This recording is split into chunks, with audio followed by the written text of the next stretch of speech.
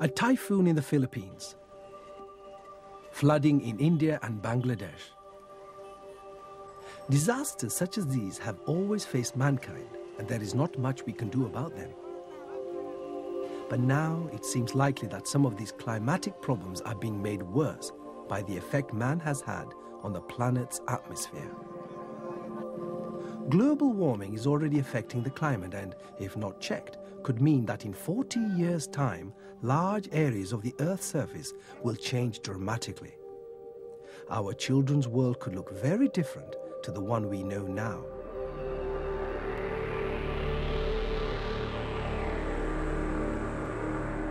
The so-called greenhouse gases and other emissions that are affecting the climate come from many sources, including the world's merchant fleets. It is, of course, very easy to talk grandly of the big problem, a problem that faces mankind, and perhaps more difficult when trying to relate that problem to each and every one of us as individuals. But the situation is not yet lost. We can take effective action to prevent some of the damage we are doing to the environment. We need to ask, what can I do to help the situation? Will anything I do, any action I take, really make a difference?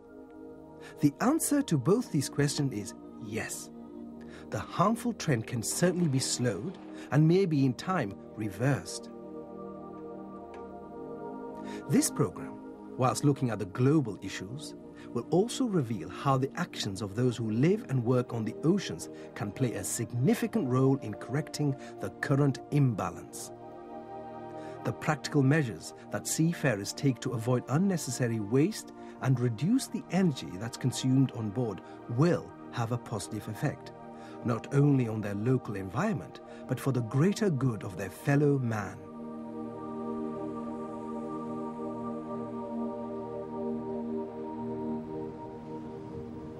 A ship is a very large object, and to move it around the sea uses a lot of energy, generally produced by burning oil. You only have to look at the number of ships at sea at any one time to grasp the scale of oil consumption. In the region of 150 million tons per year. Burning this quantity of fuel produces large volumes of greenhouse gases, which all contribute to global warming. A report presented recently to the International Maritime Organization in the context of environmental issues compared the energy consumption and emission levels for various forms of transport. It confirmed that seaborne transportation was energy efficient compared with other modes of transport and should be strongly promoted as such. While some emissions such as SOx and NOx are higher than those of other means of transport, shipping continues to have a fundamental role in the development of environmentally sustainable transportation systems. In other words, shipping as a global method of freight movement is here to stay. Nevertheless, every effort is required to reverse the continuing increase in energy consumption, and shipping must play its part in this. The report also declared that emissions are greatest relatively near shore in the northern hemisphere, in northern Europe, along both east and west coasts of the United States and in the North Pacific. This is due to the higher volume of traffic in these waters. The document went on to state that a rise in the demand for shipping services worldwide would mean a general increase in emissions. In addition, customers were demanding higher speeds and greater availability, which would also increase consumption. So, assuming there is no major downturn in trade between Europe, America, and the Far East, how can emissions be reduced? The first method by which emissions may be reduced lies in ship construction. New vessels will have ever more efficient hull design to allow for a smoother, less energy-demanding flow through the water and be propelled by engines that have a greater fuel efficiency, emit less by way of pollutants, into the atmosphere and are also more cost-effective. Not only are designs of both hull and engine construction under review, but new materials are also constantly being developed and tested. In years to come, it's likely that lightweight alloys and carbon fibers will be more widely used in shipboard components. The hull coating and its condition also directly affect the smooth flow of water around the ship and propeller, and hence the consumption of fuel. The choice of the marine anti-fouling coating and its subsequent maintenance is therefore crucial to fuel efficiency.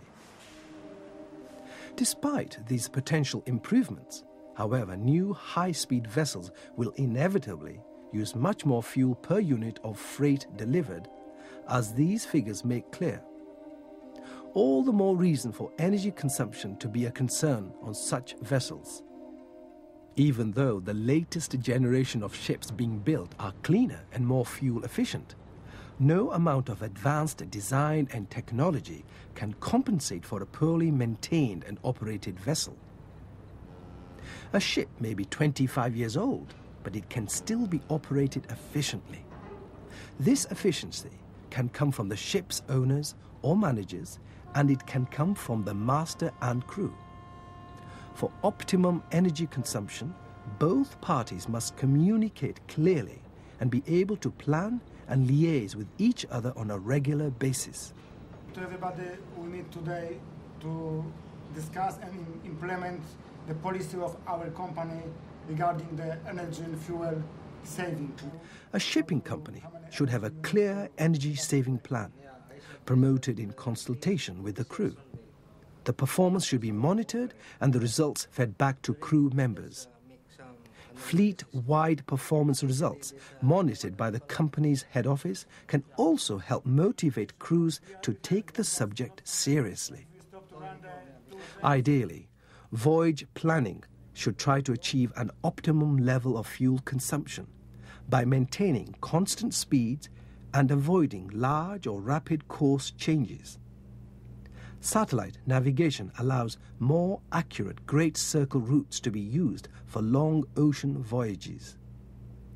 But there can be problems. For example, while some ships are at sea, their cargo can be bought and sold several times over, and this may mean a change in its discharge port. For all ships, arrival time at a given destination can be governed by a number of factors: weather, equipment failures, perhaps another vessel has been delayed, affecting the availability of the berth you are heading for. When this happens, rather than proceeding at high speed to the intended port, burning excess fuel, which will cause more pollution and an increase in costs to its owner, the ship should proceed at a more moderate pace. This ensures greater fuel efficiency and less pollution, although charter party obligations must always be complied with.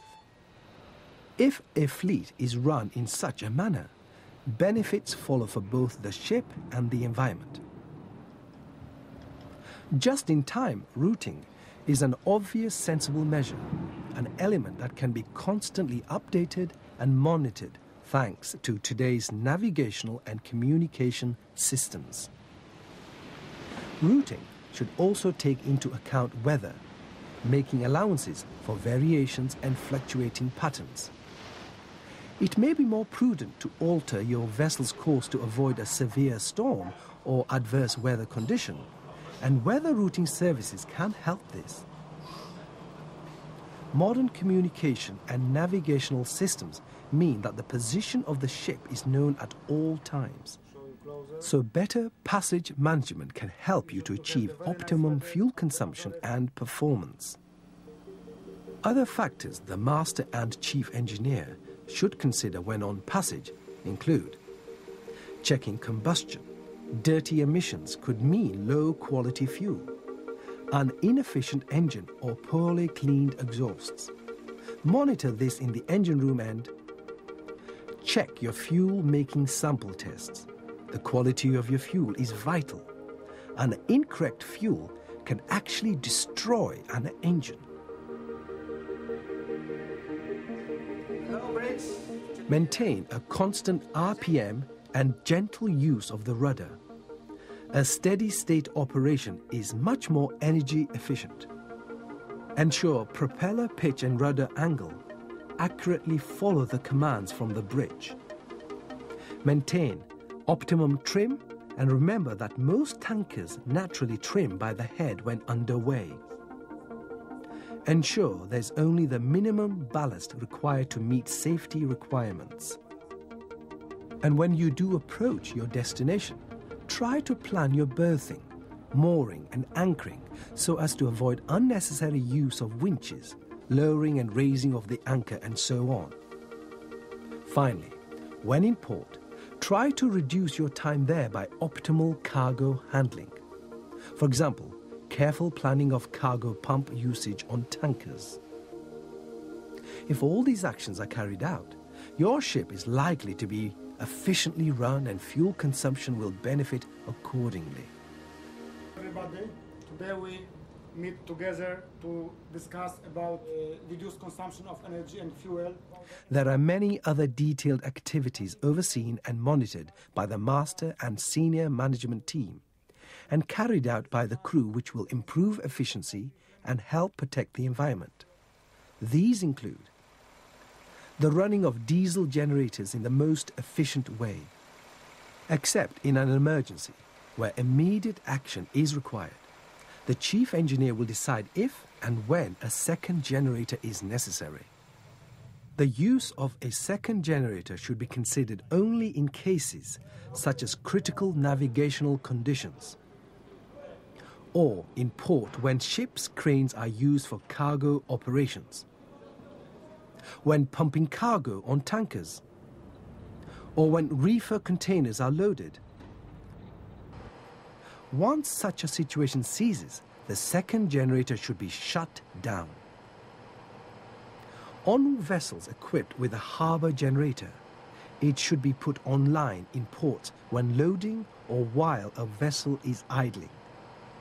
This practice will reduce fuel consumption and the running hours of the main generator. Lighting. A safe number of lights should be kept on during the night, but all deck and superstructure lights should be switched off during daytime. All empty cabins and accommodation store lights should be switched off at all times. Ships' offices and public toilet lights should be switched off when not in use. Emergency generator and CO2 rooms should be kept with minimum lighting, just to ensure safe entrance. And during the daytime, crew members leaving their cabin for a day's work or watchkeeping should adopt the habit of switching off the lights and any other personal electrical equipment. Where appropriate, fit long-lasting, low-wattage lighting. The small refrigerators in the galley and pantries must be maintained at all times in a clean and ice-free condition. And the condition of rubber door seals should be checked frequently. The cook should also ensure that the oven and hob are switched off. The cook and steward should ensure that all lights in the galley and pantries are switched off before they retire for the night.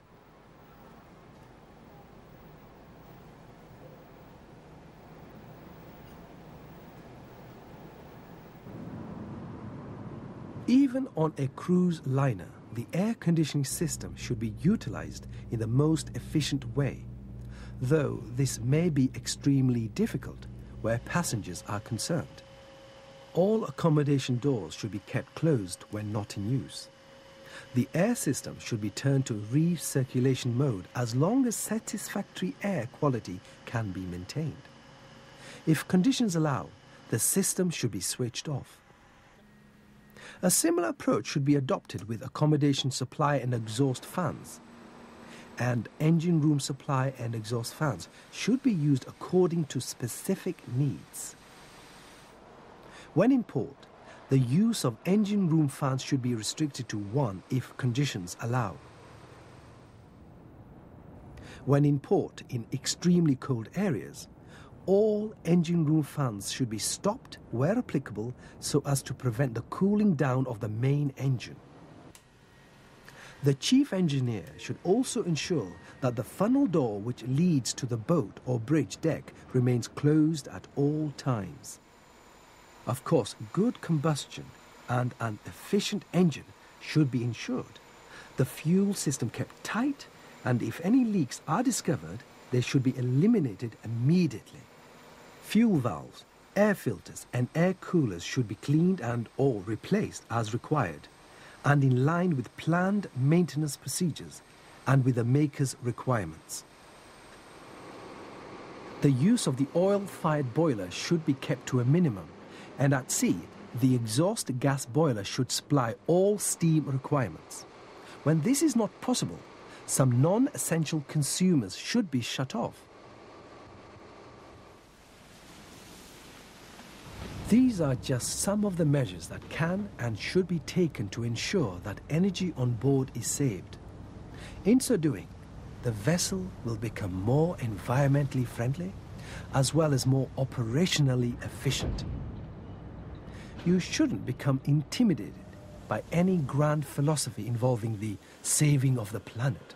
Just remember the principle: think globally, act locally. Which means that all of us can play a part in protecting the environment. Most of these actions are little more than common sense, but they help bring together the sometimes differing interests of a variety of groups, ship owners, crew, and the international maritime bodies